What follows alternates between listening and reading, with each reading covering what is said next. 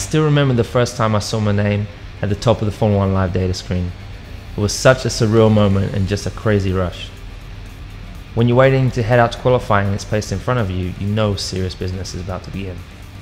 In the first of 3 challenges, we want to know how you would present the live race data produced by Formula 1 management. In Formula 1, data is everything, and it's vital for drivers and race engineers to be able to understand it clearly. The live data screen is highly complex, purposeful, and powerful in its ability to deliver multiple data requirements in real time. But how would you present the live race data produced by Formula 1 management? Get this right and you could be on the way to claiming the first prize of $50,000.